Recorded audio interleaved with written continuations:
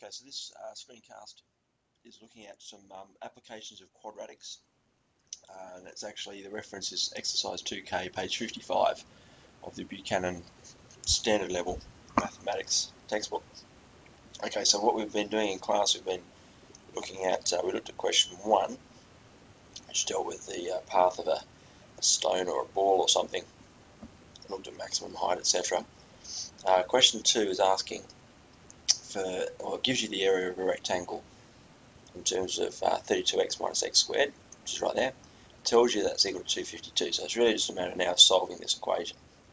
So we take x squared across, becomes x squared, take 32x, so that becomes minus 32x. Everything's been taken to the right, plus 252 equals 0.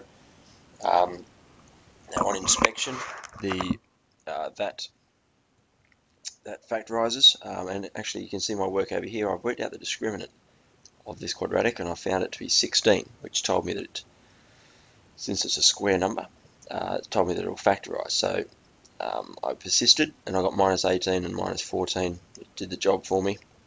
So x is 18 or x equals 14, so the dimensions of the picture are 18 by 14 centimeters. If we scroll down here to question 4, it talks about a rectangular portrait here in black, 50 by 70, and then a frame around it of width, equal width, all the way around. So I let that width be x, as you can see there in the diagram, and so red is my frame, and we're told that the red area is the same as the black area. Obviously, it doesn't look like it is here, but you know, to scale, it's obviously not been drawn to scale. But the area of the portrait, that's something we can work out. That's 3,500 centimeters squared. There it is right there. I've written that down. And then we've looked at the the area of the frame is equal to that. Now the area of the frame, I figured, was if this is 70 and these little end bits are x each, then that's 70 minus plus 2x along here. And if that's 50 and that's x and that's x, so that's 50 plus 2x. So I reckon the area of the whole thing from the outside of the frame all the way in is 50 plus 2x plus by 70 plus 2x. But the area of the red bit will be that product minus 3,500 minus the black in the middle. So I went and did this expansion, subtracted 3,500, and got this area, this here, 4x squared plus 240x, which, as I've written here, it's the frame area in red, and then I'm making that equal to 3,500 because we're told that that area will be equal to the black area. That's the portrait area in black. So now I'm solving the equation. 4x squared plus 240x equals 3,500. So now bring the 3,500 over, so I've got 0 on the right. I divide through by 4 and I get x squared plus 60x minus 875 equals 0. Again, work out the discriminant is to be 7,100, and that is not a square number. So I'm resigned to the fact I've got a quadratic, use a quadratic formula here, and to 2 decimal places, my value of x is 12.13, and I ignore the negative value of x. I add that onto 70 and 50, and I've got the new dimensions of my frame. Okay, down to question 5, which says the length of a rectangle is 5 less than 3 times its width. So I let the width be x, and therefore the length is 5 less than 3 times of it, so 3x minus 5. I then work out the area to be x by 3x minus 5 to be equal to 782.